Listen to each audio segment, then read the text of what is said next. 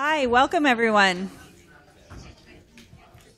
We were so thrilled to have such a wonderful turnout for this session, and I just want to welcome you all to it, and thank you for the active engagement that we're going to be asking of you. So don't get too comfy in the seat that you're sitting in, because there's going to be some true breaking out happening here. I'm Rebecca Nesson. I work at the Extension School and Summer School, and together with Erin Baumann from the Kennedy School and my colleagues Adrienne and Karina, we have planned this session to help take us from the big picture of thinking about teaching evaluation that we had in the plenary down to the smaller picture of focusing on a single course, perhaps a course that you teach or a course that you've worked on, and thinking about how the teaching and learning in that particular course might be improved without overhauling the entire syllabus, without changing the fundamental style of who the teacher is as a teacher. So we're looking at smaller types of interventions that can make a big difference in the experience of the teacher and the students in the course. And we started with a couple of hypotheses of the types of these changes in courses that we've seen make big differences in our experiences working in teaching and learning centers. So first, changes that help us to create engagement, to make sure that the students' minds are focused on what's happening in the class while they're in the class and actively engaging with the material, and also when they're working on activities outside of class.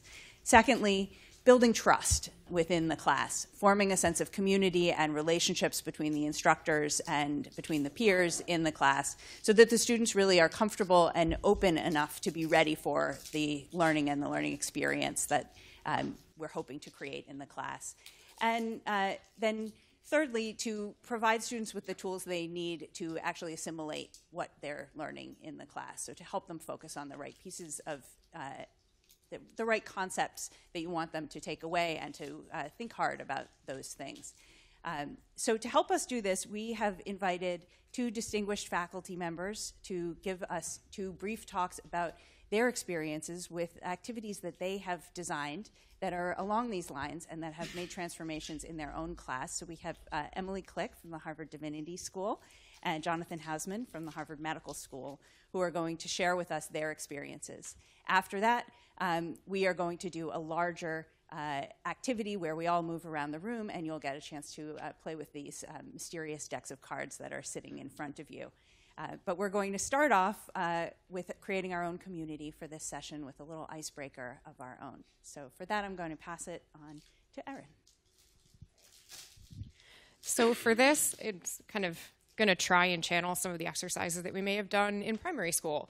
So I'd like at your tables for everyone to count off 1, 2, and 3. So here, skipping Jonathan and Emily, we will go 1, 2, 3, and then 1. So just do that at your tables. Everybody count 1, 2, 3, and then we'll break out. Don't worry. Now that it sounds like everybody has a number, I'd like everyone who is a 1 to come and sit at one of these 3 tables. Everyone who is a 2 to come and sit at one of these 3 tables. And everyone's a 3 to come and sit at these 3 tables. All right, another one of my revelatory primary school tricks.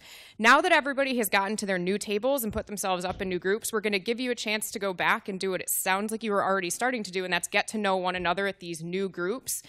So at your new tables, if you want to group yourself into groups of kind of 3 or 4, so it doesn't have to go around the whole group, but just groups of 3 to 4, I would like you to take, kind of the next 5 to 10 minutes and share your name, share your role, where you're from, what you do, and then share a problem or an opportunity for improvement that you have encountered in a course you're teaching, a course you're taking, or a course you're working on. So name, role, and a problem or opportunity for improvement in a course that you're teaching, taking, or working on.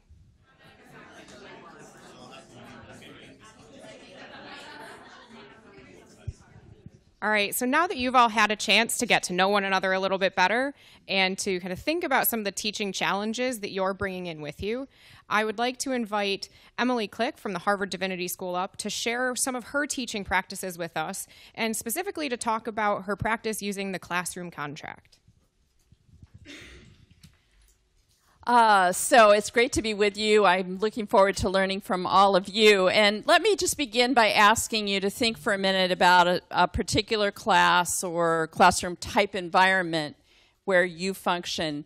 And if you can think of a one-word adjective for what you hope will characterize that learning environment.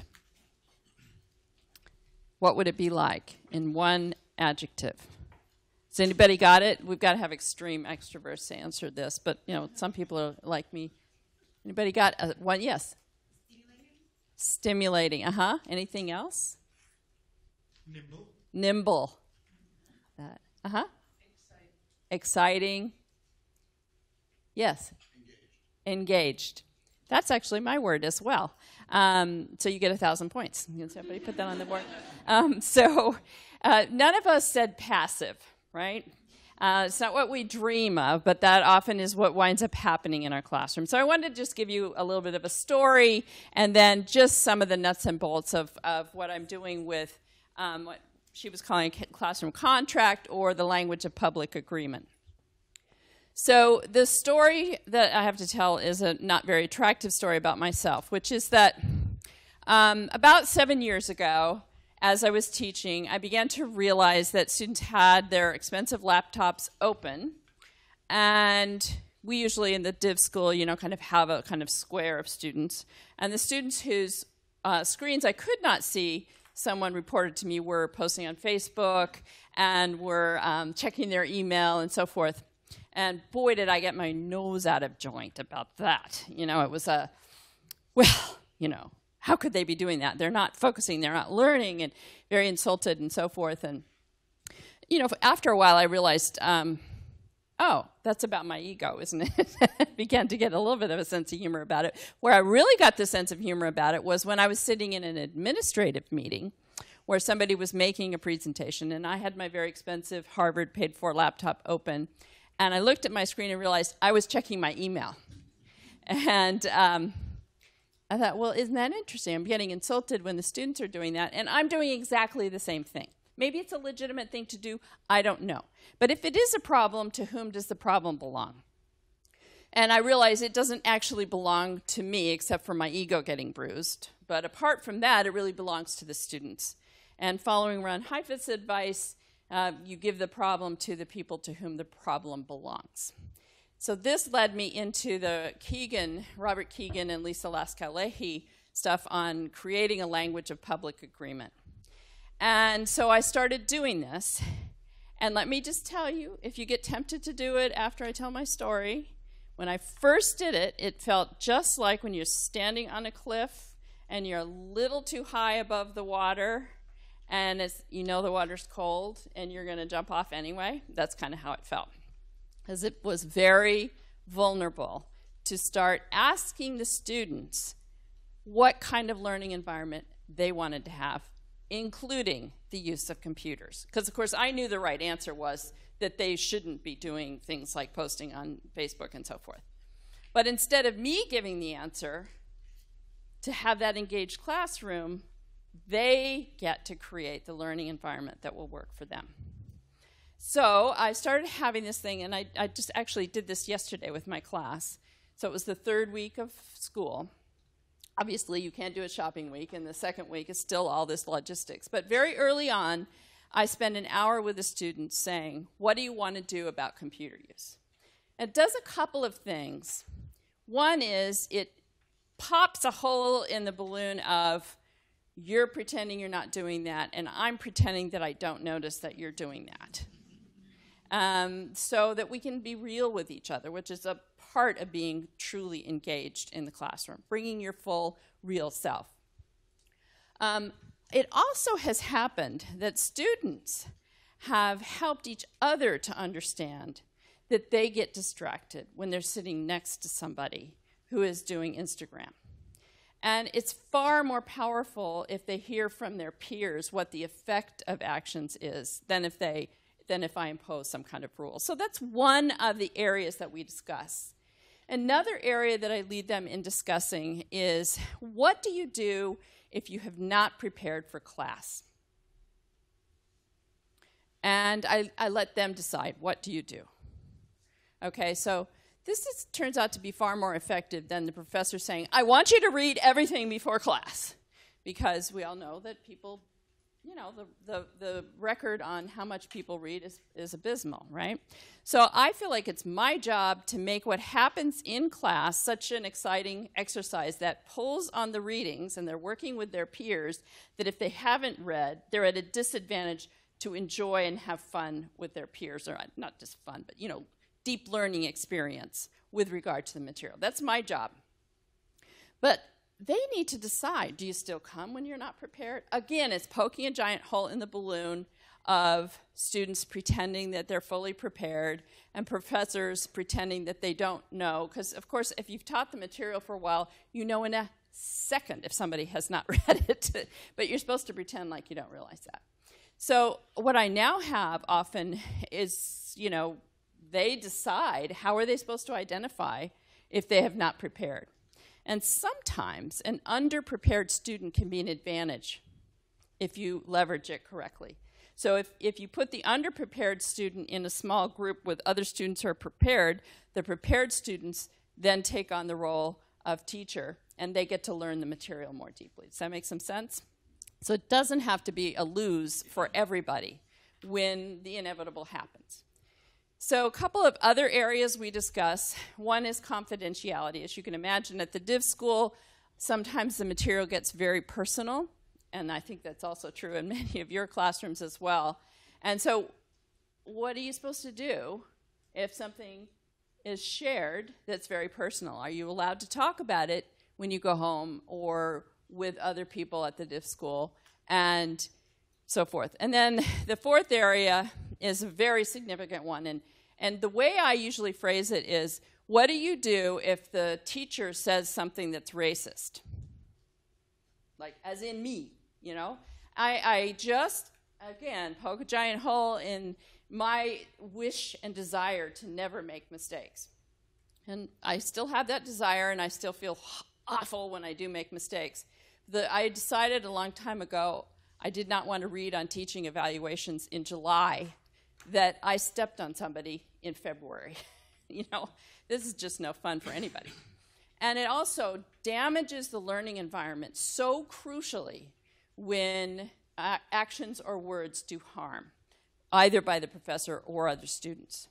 So instead of pretending, again, like this will never happen, which then, of course, shuts down the people who do get harmed by such harmful speech or actions, I set it up that this may happen, especially when we're talking about things that matter a great deal.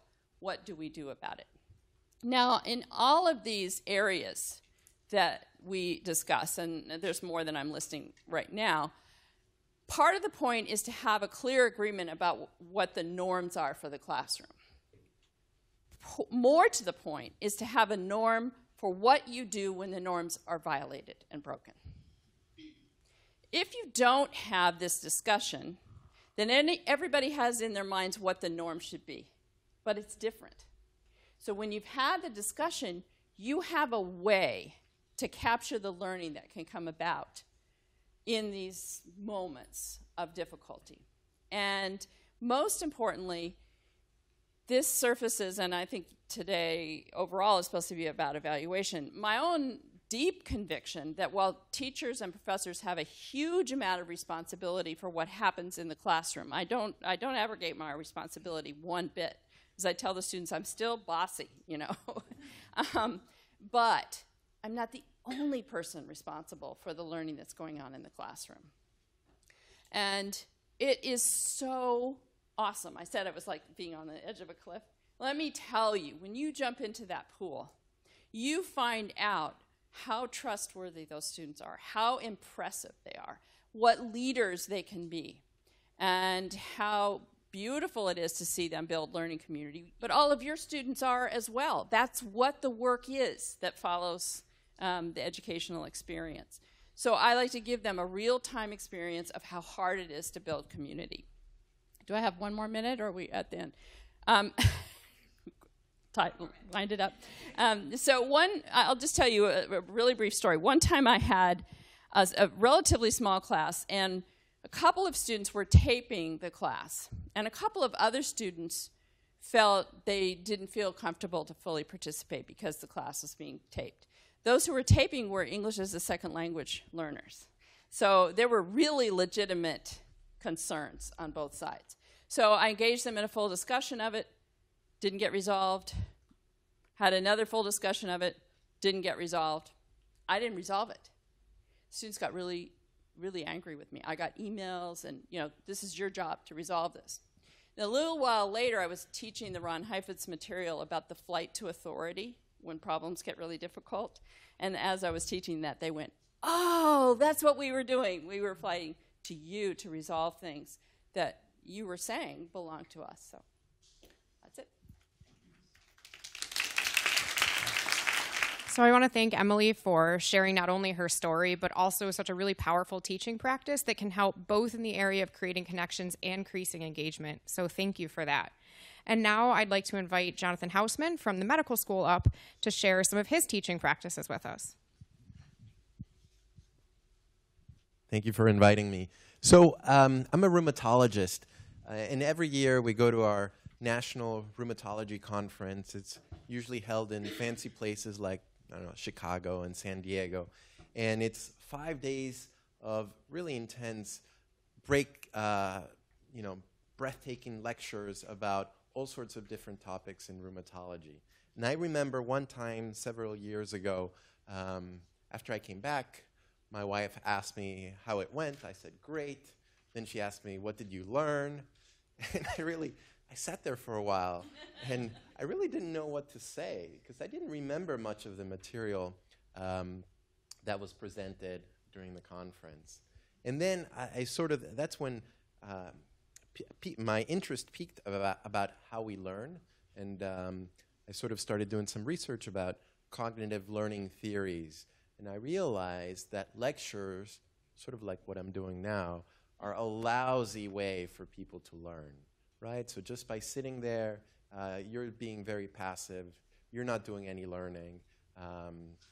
So it's not very effective. So thankfully, I thought, okay, good thing it's not just me, it's the lectures. So, I read a lot about active learning and how really, we should get rid of lectures, and tons of publications have shown the benefit of active learning for the learner. But here I was in my medical training, things weren't changing, right?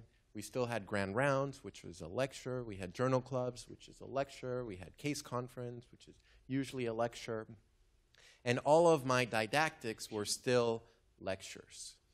So I said, okay, I can't get rid of lectures, so how can we make a lecture more effective?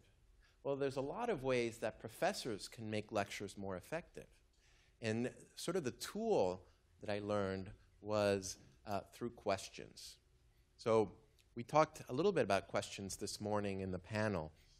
And the great thing that I like about questions is that they are a form of retrieval practice.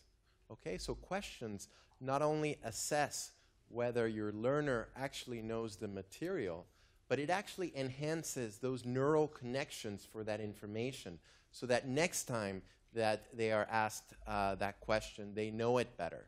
So questions actually help people learn and help people retain that material, throughout their learning.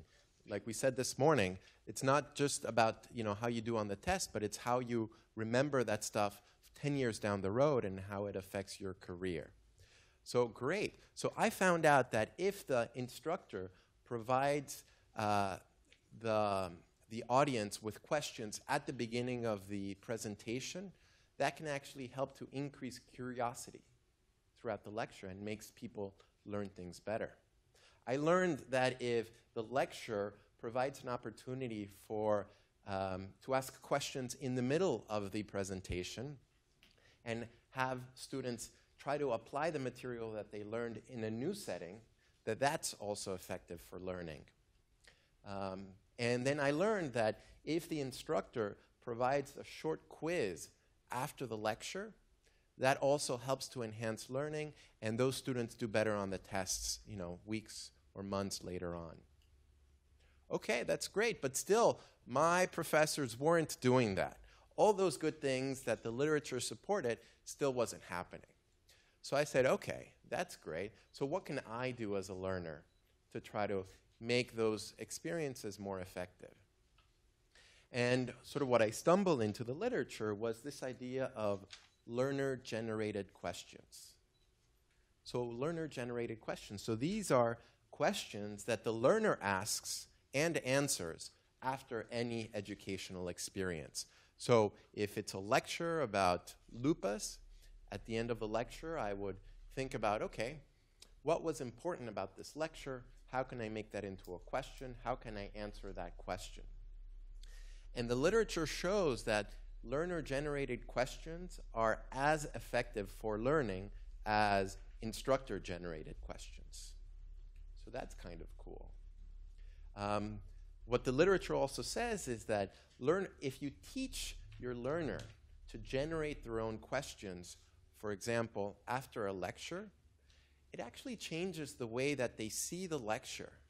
It's sort of like a metacognitive strategy that can be employed whereby they are able to, as they are listening to the lecture, to start thinking about questions and start answering in their mind, okay, this question came up, here's how I would answer it. And the studies show that if you teach them these skills, they actually learn the lecture material a lot better. And same thing has been shown after a reading material. So if you ask them to read an article and ask them to generate questions and answer the questions after the article, they retain that material much better. Okay, so that was pretty cool.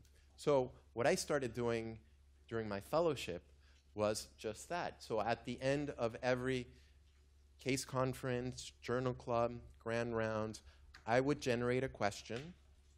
I would do a multiple choice question with the answers, and then I would start sending it to my co-fellows. And they kind of liked it, and they got really engaged, and I noticed that they became more engaged in the lectures because they knew that I would test them in the end. And these were tests that, meant nothing.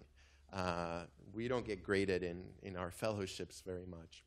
So, and then the attendings started, my bosses started to really get into it, and they wanted to participate too. And our nurses started participating as well. So I was generating the questions, and then I would send it out to the team.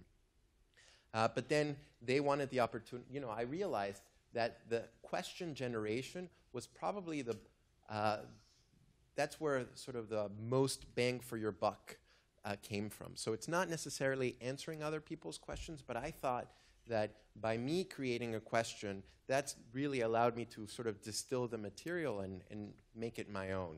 So then I decided, okay, for every lecture, I will assign somebody to generate questions, and then we'll distribute it amongst ourselves.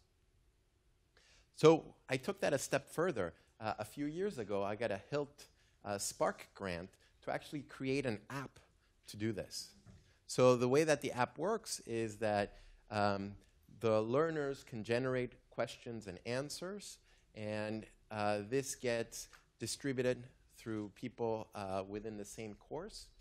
And so not only do the students get a benefit from generating their own questions and answers, which I think is the best thing about it, but then you have this beautiful question that you can share with your colleagues, and they can try to answer your question and also provide feedback on that question, saying, it's a good question. No, I didn't understand this. So it was a great tool, and we sort of piloted in the medical school and learned a lot about how students learn, what they liked about the app, what they didn't like about the app. And there were certainly some things that we needed to fix, and we actually got a second HILT development grant to sort of buff up the app and make it even better. But these skills of question generation for your learners doesn't require an app. You can just get them a note card, right? At the end of class is like, okay, right on the front of the note card, one question that this presentation brought up, and then write down the answer. And, they get a benefit from that, and then they can share that with their classmates, and so that everybody wins. So that's what I've been doing. So stay tuned for the app. The app is called Ask Up.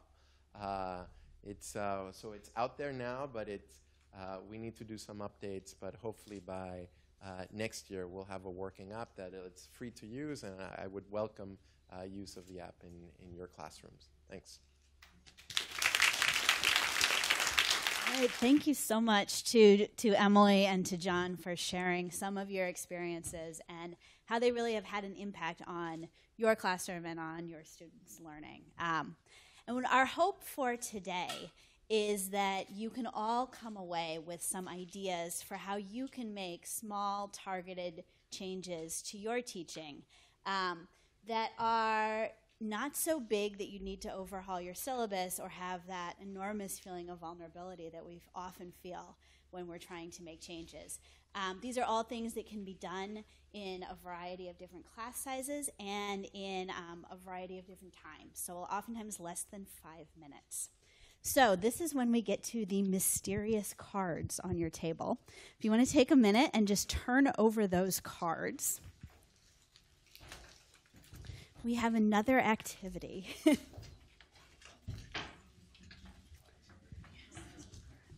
All right, so there's a number of different decks. You can kind of separate them out here. And here's what we are going to do. Back in the icebreaker, we asked you to think about a challenge or an opportunity for growth and for change that you have identified in your own course. And Emily also brought up this idea of having an adjective of what you want your course to be like. And so what these cards are a way for you to find ideas of solutions to those challenges. And what we want you to do is, in a second, we're going to ask you all to stand up and walk around the room again, is find 1 or 2 solutions in these cards that you think might solve the challenges that you identified. Or if you see one that might work for one of those people you were talking to in the beginning, you can grab a card for them too. So you'll notice the cards are divided into different categories. In our front 3 tables here, we have cards related to active learning and to what we call mini experiences, which are ways of taking an experiential learning activity like a role play and doing it in a smaller form that isn't so big to take on. In our second row here, the middle 3 tables, we have cards that relate to community building, to icebreakers, which are really a form of community building, and also to small group activities. So if when you were listening to Emily, you were thinking, wow, I really want to have some ideas for how I can better build community in my course and get my students engaged that way, those middle 3 tables have ideas for you. And then the back 3 tables have ideas for what we've called structured study, which is if the challenges you're thinking about are, my students aren't getting as much out of the reading as I wish they were, I wish they had more study skills or more directed study for outside of class. There's ideas there. Or what we call setting the stage, which is things you can do in the first 5 minutes of lecture to try to get your students more involved and engaged and to activate some of that recall. So if what John was talking about was appealing to you, you want to head to those back 3 tables. So we will be, your goal, find 2 cards. You're going to have about 15 minutes to do this. We're going to do the poll. Yes. And we are launching a Poll Everywhere poll. How many of you have ever used Poll Everywhere? All right, a number of you. So what's going to happen, Erin's going to pull it up on the screen. You use your cell phone for this. It will give you a number to text and the message that you're supposed to text. So in this case, the phone number that you text to is 22333, and you text that phrase, HILT 2017, and it will come back to you. It'll activate the poll. And what we're asking you to do here is if, as you're coming across these cards, you see any ideas that you might want to implement or that you might have ideas to adapt, you can text your ideas to this poll, and they'll all go up on the screen so we can all share them. Everybody clear on what we're doing? So can I ask everyone to make your way back to your icebreaker group, because we're going to end with an opportunity for everyone to share with each other ideas that you've had from finding a card that might apply to someone else's opportunity for improvement, or just whatever thoughts that you might have had as you looked at the cards. And as you're getting there, I would just like to mention a couple of things about the cards. So first of all, our apologies for not already having these available for you to have as a digital copy. That's something that we can easily do and intend to do. We just didn't get around to it before this actual session. So in some form in the HILT conference follow-up, you will receive a link to where you can get the PDF and download all of these cards. We'd like to also make the templates available so that people can add. There are many other great ideas, obviously, I think many of you are having as you go around about things that fit in these categories. So we'll be doing that. The second thing that I wanted to mention is that the idea with the cards was that the little ones are easy for you to pick up and take along with you, and you should certainly feel free. So take as many cards as are sparking an idea that you'd like to pursue. So what we'd like to do to finish off this session is to have you continue in the small groups and speak with each other about ideas that you found interesting, and perhaps to have a little opportunity to recognize the ways in which even implementing these small ideas is a little bit like jumping off a cliff. So thinking about how they actually function in the context of your classroom, because sometimes it's not quite as simple as a little card makes it look. So please enjoy those final conversations, and this will be the moment where we thank you for your participation in this session, and let's just all together give ourselves a round of applause, and particularly our speakers. Thank you.